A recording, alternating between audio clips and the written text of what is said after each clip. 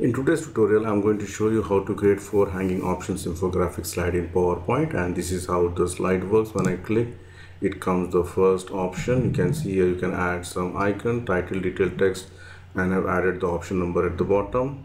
When I click with a different color combination comes the second option, the third option, and the fourth option. Please share, like, and subscribe my channel, and the only channel on YouTube for PowerPoint where you can get 1000 plus free templates absolutely free. And I have provided the link on the video description section of each video, and you can support my channel through PayPal or Patreon. So let's start the tutorial. Add a new slide, go to Insert Shapes, select the rounded rectangle, draw the rounded rectangle, and you can see the small orange point. Just drag this inside so it becomes curved. Then shape outline, I'm going to give some gray color, and shape fill, make it no fill. And the shape outline, you can increase the outline here. You can go to weight and you can increase this one. Again, depending on the requirement, you can adjust the height and width to it.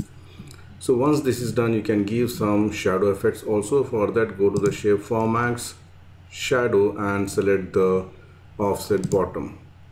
Once this is done, let me just go and insert the rectangle here. Draw a rectangle, corner at the left corner, and maybe this much size. Again, depending on the requirement, you can increase or decrease the size. Shape outline, make it no outline, and then I'm going to right mouse click, go to the format shape, and select the gradient color. Here you can choose any colors. I'm going to choose 2 different colors here. One, for example, I'm going to choose one, say a light blue color, and I'm going to choose a dark blue color here. And the direction, I'm going to make that dark at the bottom, or again it's depending on the requirement, however you want. So let me just put the dark at the top, and you can adjust also. Once this is done, I'm going to duplicate this by pressing Ctrl D and reduce the size. You can see here, just reduce the size here, something like this, and put it exactly on top of this one, a little bit on top of that, on the line. You can see here, something like it looks something like this. So once this is done, you can just add one more line also here from one end to the other end by holding the shift key, so that you can get a perfect straight line. And the shape outline, you can make it white, and you can increase the width also. So go to the weight and just increase the size, and then you can give a gradient fill for the line as well. So I can just choose the gradient fill, and I can just choose 2 colors. So one is, I'm going to use some light color, maybe a light gray, and here I'm going to choose a dark blue color which we have selected. And the direction, I'm going to make the dark one. Now let me just add one oval shape. So go to Insert Shapes, select the oval shape, draw the oval shape by holding the shift key, and make sure that it is properly aligned in the center, and half should be on the rectangle and half should be out. Then go to the Insert Shapes, select the rectangle, draw the rectangle at the bottom, and I'm going to select this one, the oval shape, hold the shift key, select this rectangle, go to the merge shape and subtract. Shape outline, I'm going to make it no outline, and shape fill, I'm going to fill this with white, and you can give some shadow effect. So I'm going to choose the offset top. If you want, you can increase the size by holding the shift key also. So once this is done, you can go to the insert, click on the icons, and choose any icon depending on the requirement. So in this case, I'm just going to choose some random icon. So let me just choose this one, click insert, shape fill, I'm going to make this white and put it exactly again in the center. Go to the insert text box, I'm going to add the title here, center align, you can make it bold, make it white, and put it this in the center. Go to insert text box equals LOREM within brackets 1, some Latin text I got, so I'm going to delete the long text, make it shorter, Again, white font, center align, reduce the font size and align it properly. You can see here, and here I'm just going to insert text box. I'm going to put this as option 01. Again, center align, make it bold, increase the size. If you want, you can give some different color, blue color. So let me just put it exactly in the center, and then I'm going to choose all of these object, the rectangles, press Ctrl G to group it, then hold the Ctrl Shift key, just drag it. So this is my second option. I'm going to choose both, then hold the Ctrl Shift key and add it here. You can see here I've got 4 options created. Now it's easy for me. I can just go and change this to 2.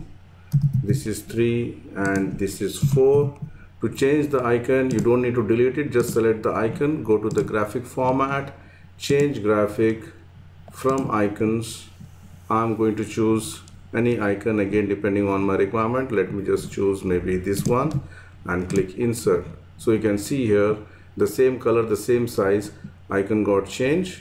Let me just show you again. Select the icon, go to the graphic format, change graphic from icon, and I'm going to choose any icon again depending on my requirement. So this is changed as well. So let me just do quickly the other as well, the last one. So I'm going to choose maybe an apple and click insert. So it got changed. Now similarly, how we have changed the icons, we can just change the color also. I can just select this one and I'm going to choose a light color, maybe a light green, and here I'm going to choose some dark green. And here also the same thing, I'm going to choose the dark green and the light green here. Alright, so now I can just choose maybe a purple, somewhat dark. You can see here dark purple, and here you can go to the more colors and you can just choose any light purple here. You can see here the dark and the light color, and same thing I'm going to do it here as well. Or I can just copy this one and format painter, but that sometimes because we have group it will not work. So let me just put it the light color and the dark color here. You can see here how we have done it easily. So once this is done, what we need to do is we need to just ungroup this, select all and press Ctrl Shift G to ungroup. So here only this part only I'm going to group it. You can see the line and the top part, press Ctrl G, only this have been grouped, and then select the bottom only and press Ctrl G to group it and send this to back. Why I'm doing this one is to do our animation, otherwise our animation will not work properly. So I'm going to select this, press Ctrl G, and then I'm going to select all of this and press Ctrl G and send this to back. Alright, so similarly you can do for the remaining as well. So let me just go to the animations, enable the animation pane. I'm going to select this first one, add animation, more entrance effects. I'm going to choose which is the stretch. Click OK. Stretch should come from bottom. You can see here it works something like this. And for this also I'm going to use the same stretch, or I can just copy the animation also. I can select this one, go to the animation painter and click it here. So instead of bottom, I need to do this one from top, and this should happen after previous. So if I play, you can see here it works something like this. Now it's easy for me. I can just select this one, click the animation painter, select the second one. Now select this animation painter and this. That's it. So if you see here, if I play, it comes something like this. So similarly you can just do for the option number 3 and 4.